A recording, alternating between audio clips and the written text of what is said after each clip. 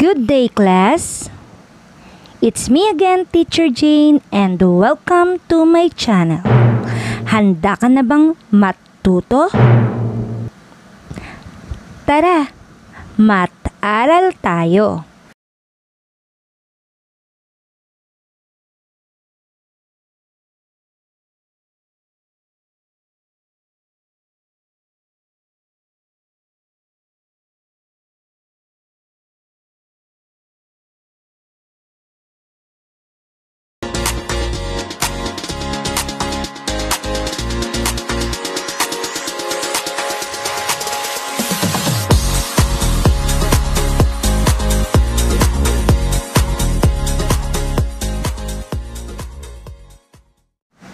Kung interesado kayo sa subject na to, ay huwag kalimutang mag-subscribe at i-click ang notification bell para updated ka sa mga next uploads ko.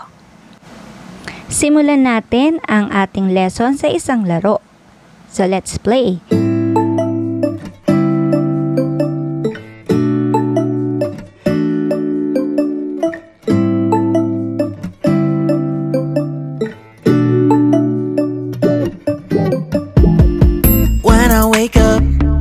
I feel cozy, yeah. Can you hold up? Don't need no coffee yet. I've got no makeup.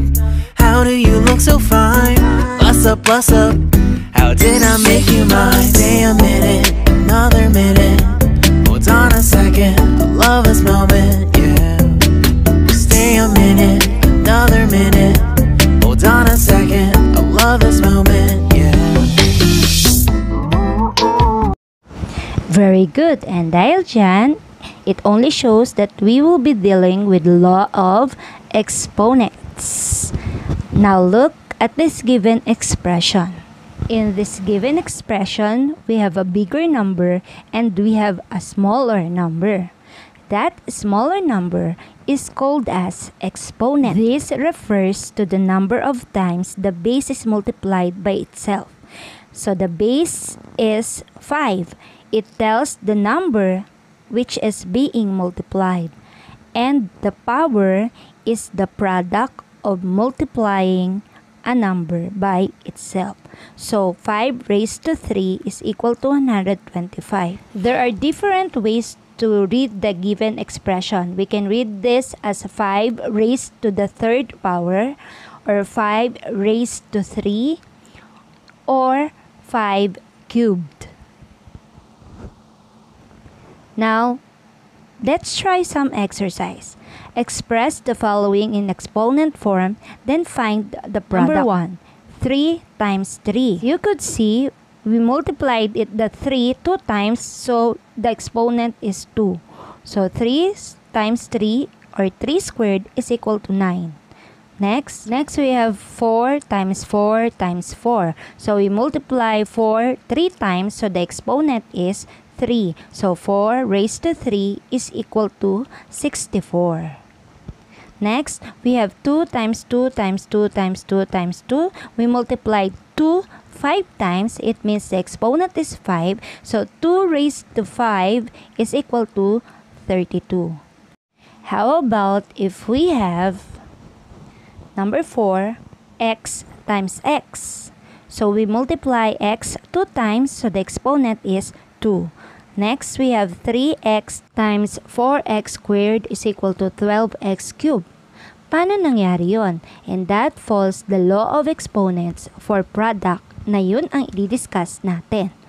Ano nga ba ang law of exponents for product?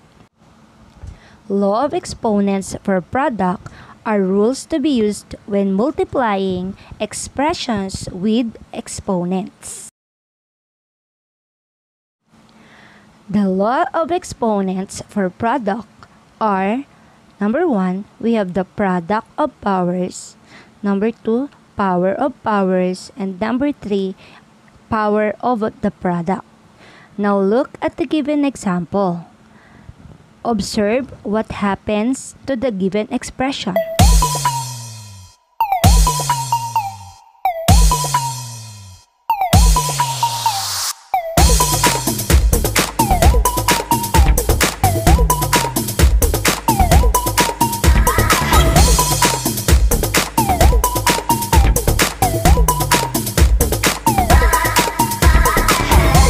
This only shows that x raised to m times x raised to n is equal to x raised to m plus n. So, ini-add lang natin ang exponent. And that rule is known as product of powers. Product of powers is equal to x raised to m times x to the n is equal to x raised to m plus n. So, kapag parehas ng base, ay i-add lang natin ang kanilang exponent. Example, x raised to 4 times x raised to 2.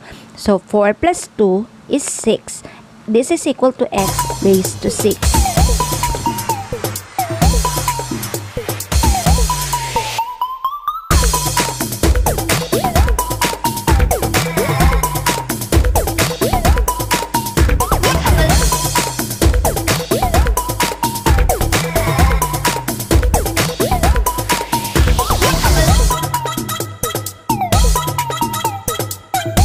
So, sa example number 3, kung mapapansin ninyo, hindi natin ini-add ang exponent kasi they have different base. So, ang gagawin natin is simplify natin yung exponent. So, 2 raised to 3 is 8 and 3 squared is 9. Then, 8 times 9 is equal to 72.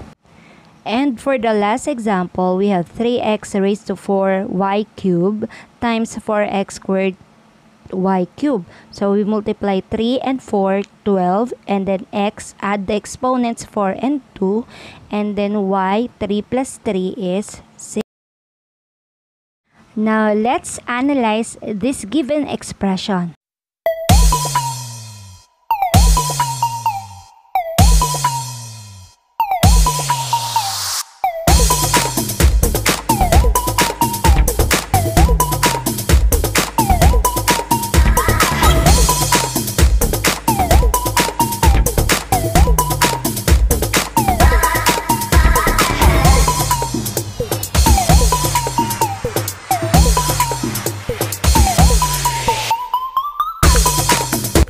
So this shows that when x is raised to m and then raised again to another power n, this is equal to x raised to m times n.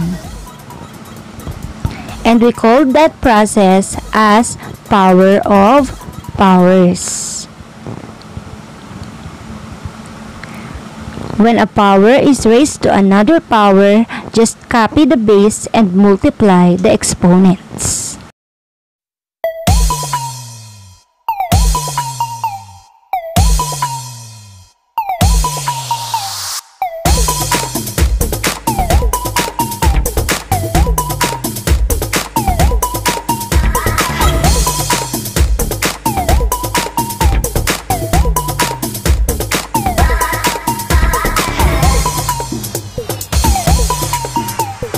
Now look at this given expression. X raised to m times y raised to n is raised to a. So this is equal to x raised to a times m and y raised to a times n. To find the power of the product, just use the distributive property and multiply each exponent.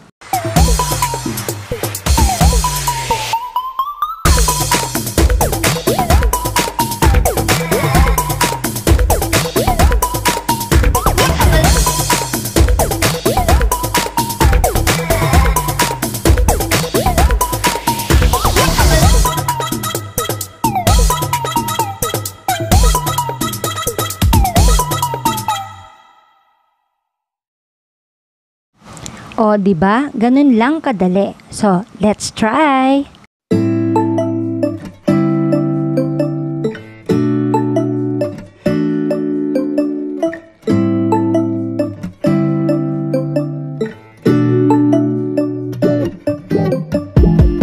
When I wake up, I feel cozy, yeah. Can you hold up? Don't need no coffee yet. I've got no makeup. How do you look so fine?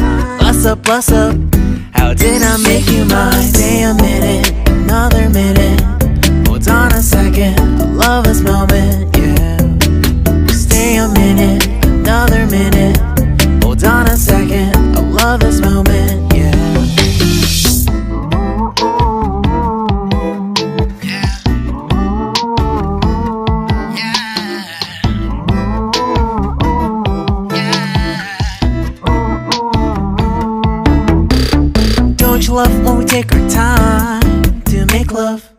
promise you I'm not wasting time. In the bathtub, we don't gotta rush, no.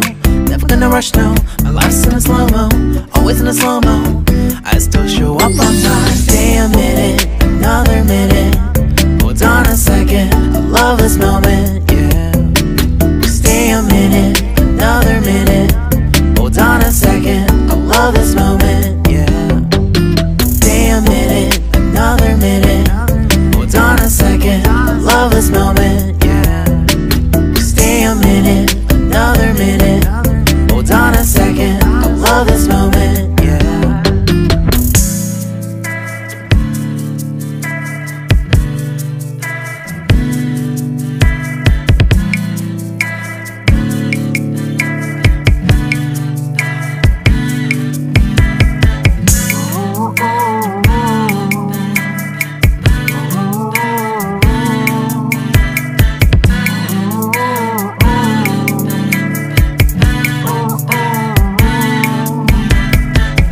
Got me feeling loved, even though I hold us up. Let me know if you ever think that I am being too much. You got me feeling loved, even though I hold us up. Let me know if you ever